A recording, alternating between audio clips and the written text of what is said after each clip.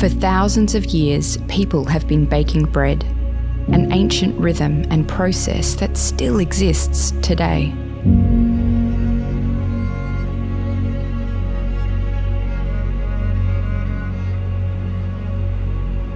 Right throughout the world, from culture to culture, people stop to gather around this simple yet nutritious meal in all its various forms, unassuming in nature, yet able to feed and sustain so many.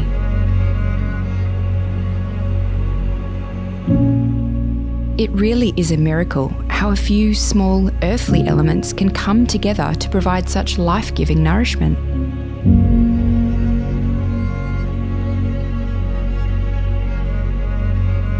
Think about the transformation that takes place. From a simple seed that is exposed to oxygen and a stream of water, rising within a fiery furnace to fulfill a purpose far greater than one would have first imagined.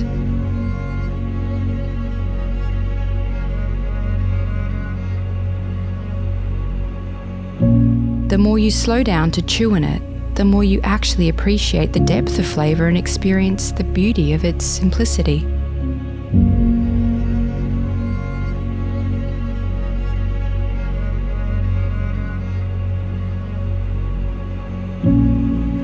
Bread is still a staple food throughout much of the world, and in many cultures it remains the substance of life.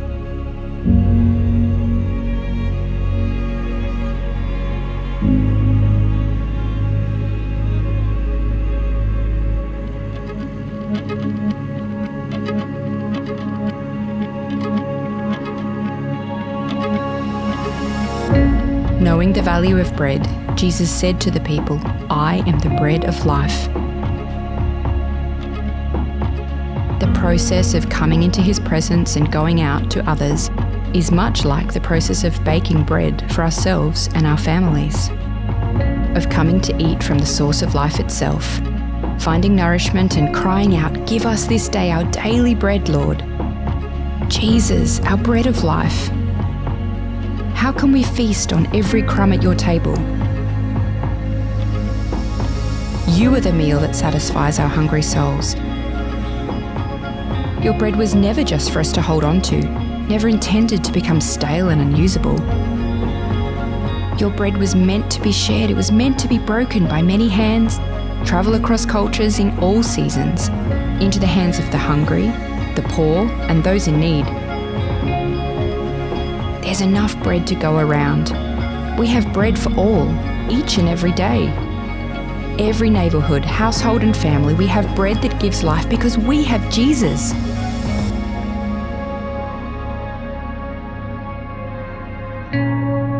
So what is our response? It's not a secret we can hold on to. This good news was designed to be shared, shouted from the rooftops to all who will listen, time and time again, until all have heard. We come and eat bread together every week.